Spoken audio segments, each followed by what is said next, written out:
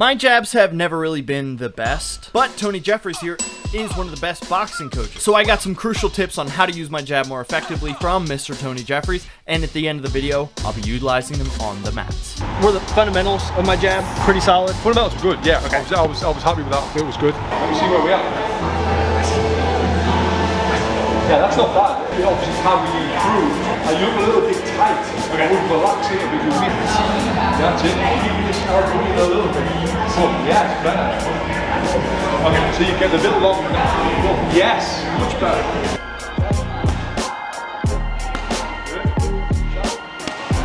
So he's got a pretty good jab, and I'm pretty impressed. But the only problem is it wouldn't land in a fight, and I'm going to work on that right now and show him exactly how to land the punch if he was in a fight. Yeah, so throwing the jab when you're moving backwards is great, so it can kind of get you out of danger. If someone's throwing a flurry of punches coming at you, rather than just moving back with your hands up and letting them punch, if you can just get that jab out there, it just keeps them thinking, and that can stop them in their tracks. To improve the jab, again, it's more than just fast, and then also the defense after the jab.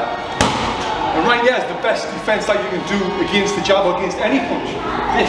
Yeah. Now you're not moving. Yeah. Moving back. Bum, bum. Okay, I'll jab. Right.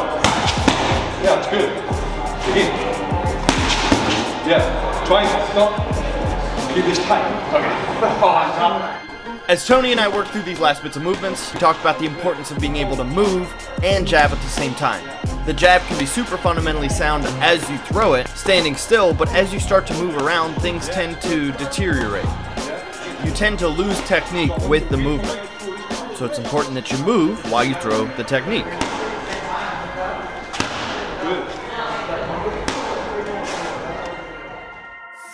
So anyone can throw a good, fast, solid jab like you were doing. Yeah. But that's not going to be able to land if you were in a fight or sparring session. You need to make it unpredictable. So by doing a little feint before, I don't know what you're going to throw, if you're going to throw it or not. So that's making it unpredictable. So I want you to stay outside of the line. I want to feint, then jab. Okay. Watch.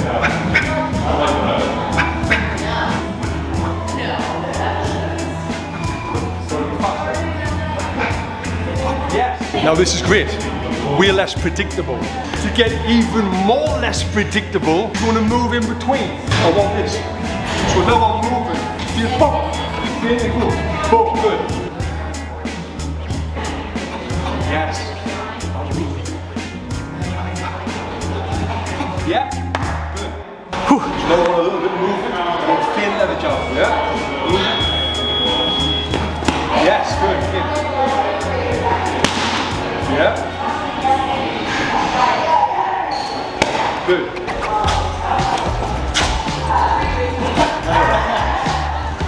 Yeah, good. Even those like little feints, like we're not even, I don't think you're gonna punch me in the head.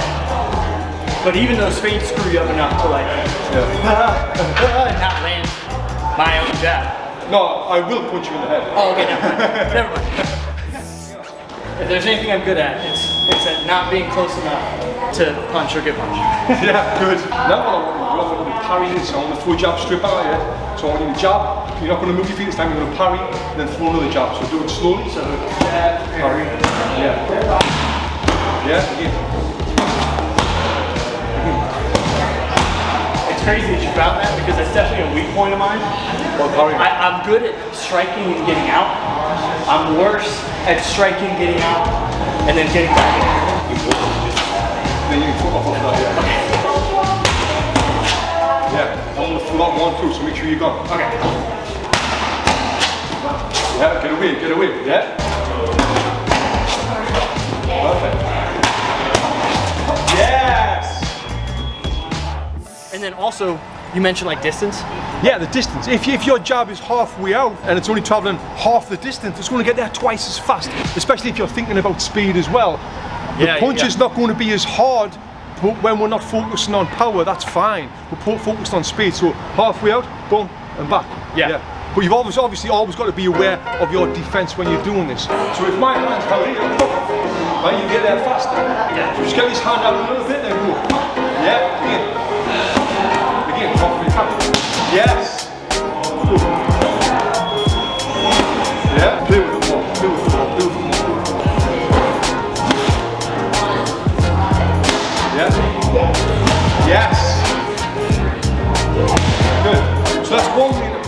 faster. Yeah, less distance, and then if we're in the ring and we're fighting, then that's their fault. It's just touching us, it's not hurting us, it's not powerful, but it's getting in my mind, it's making me think, whoa, he's going through his jab. And it's setting up the range for your other punches as well. Yeah, so fast, so fast. Yes! Yeah? Now that jab right there is twice as fast as you start.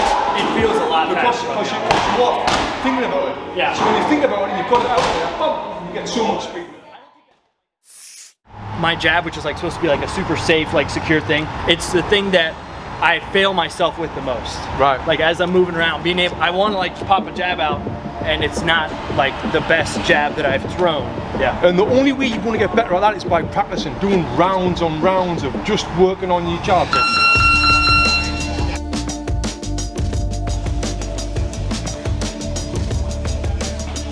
We talked about Speed. the speed, like thinking harder, faster. Yeah, if you want to punch faster, think about it. Think about what you're going to do. Think about before you throw a jab, think about what you want to achieve.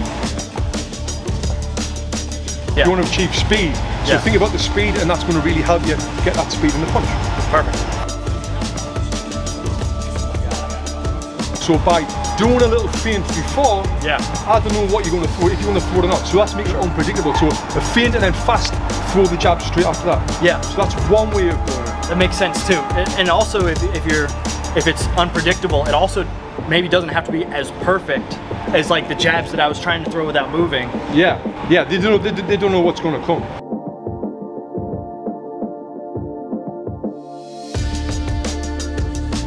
So yeah, I think that's a great thing to do, is to feint all the time. Yeah. And then the other thing what we went over was the head movement as well.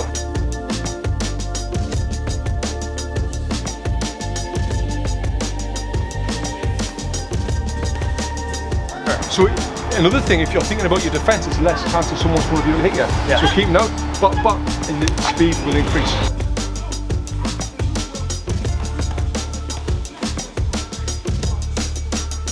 That's just going to make it even more less predictable. If you look at a fighter like Tyson Fury, who's the heavyweight world champion right now, he's amazing at this. He's always moving his head, he's always feinting with his hands, and his opponents don't know what's going to come. Yeah. So when you're moving your head before and after every punch, every jab, and then feinting as well, your opponent's got no idea what you're going to do. Awesome.